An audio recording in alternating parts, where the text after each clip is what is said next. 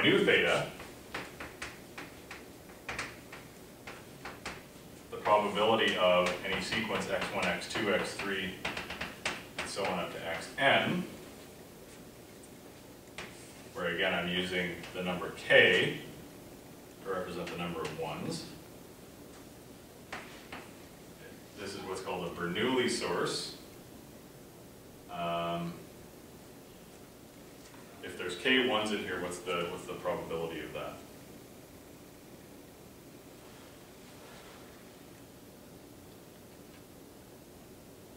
So theta is the probability of 1, so it's theta to the power of k. And there are n minus k zeros, that's 1 minus theta to the power of n minus k.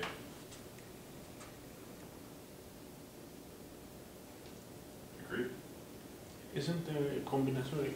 No, because this is a specific sequence. I'm not asking. Oh, you're not asking, no. oh, just the numbers, orders input. That's right. It's not the binomial distribution. So the binomial distribution asks, in this sequence, what's the probability of a specific k? I see. What I'm asking is, what's the probability of a specific sequence?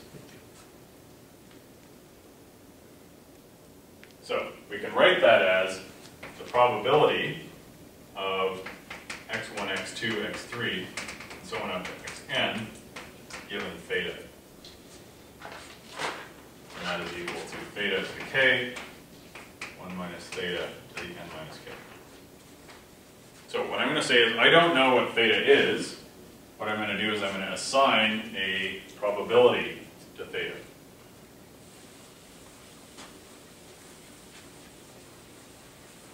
And the notation says p x1. That's right. So this is the probability of the sequence given theta. Theta is my probability that x is 1. So what I know from probability is that p x1, x2, x3, and so on up to xn, if I want to get rid of that conditioning on theta, what I can do is this. I can integrate over theta.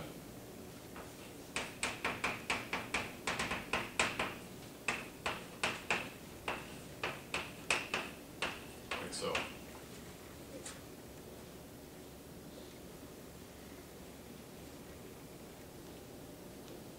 Now,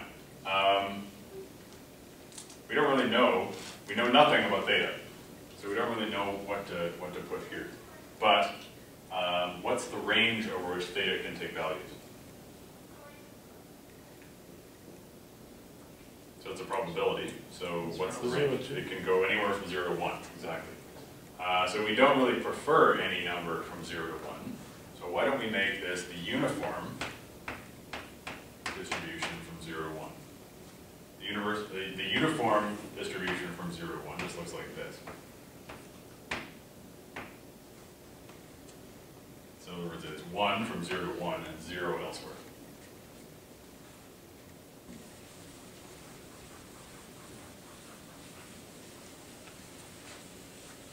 So if we do that, we get this integral over theta. This value, p of x1, x2, and so on up to xn, given theta, is theta to the k, 1 minus theta to the n minus k. P theta is just 1 over theta equals 0 to 1 and 0 elsewhere, so that basically makes the limits of this integral 0 to 1, d theta.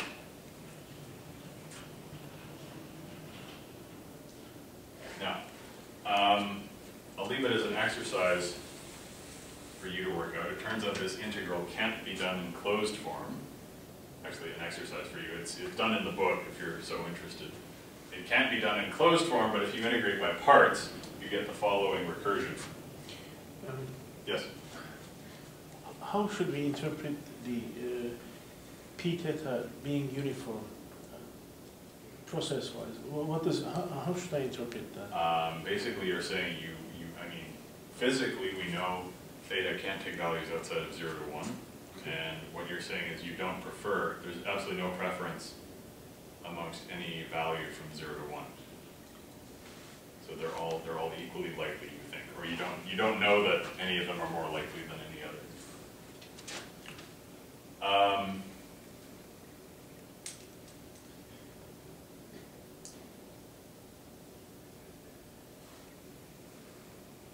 So what you can do is you can set up you can set this up integrating by parts, and by integrating by parts, what you find is the following. So we'll let this integral, we'll define this as a n k. It's a function of n and k, so we'll call this a n k. And what we find is that if we integrate by parts, we get the following recursion.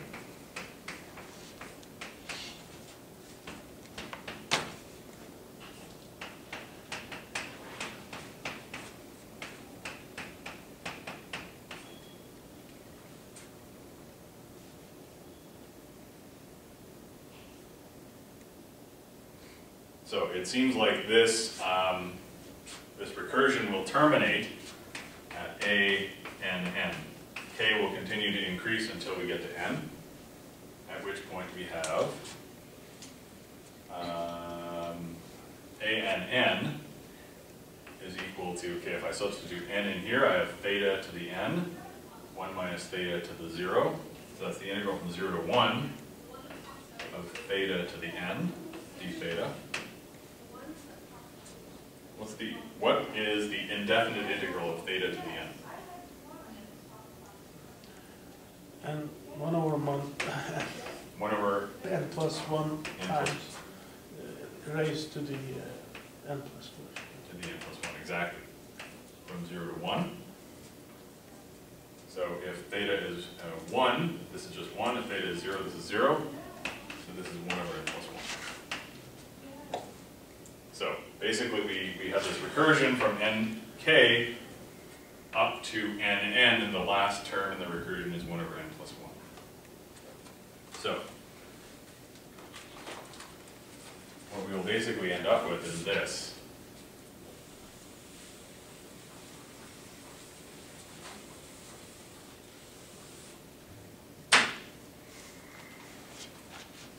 So a and k is equal to n minus k over k plus 1 times a and k plus 1. But I can substitute that for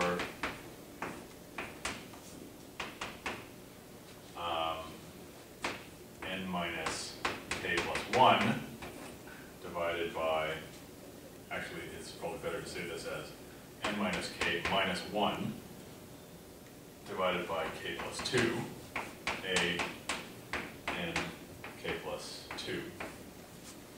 And so on, continuing to add terms in the recursion, I get n minus k minus 1, n minus k minus 2, and so on down to 1.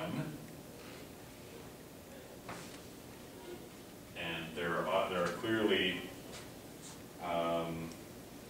the 1 occurs when k is equal to n minus, excuse me, the 1 occurs after n minus k minus 1 terms. So in the denominator, I have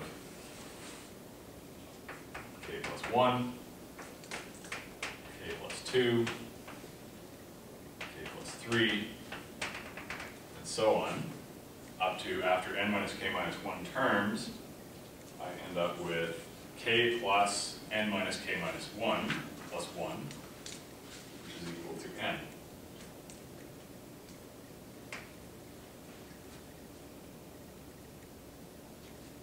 So basically, in the numerator, I'm counting down from n minus k down to 1. In the denominator, I'm counting up from k plus 1 to n.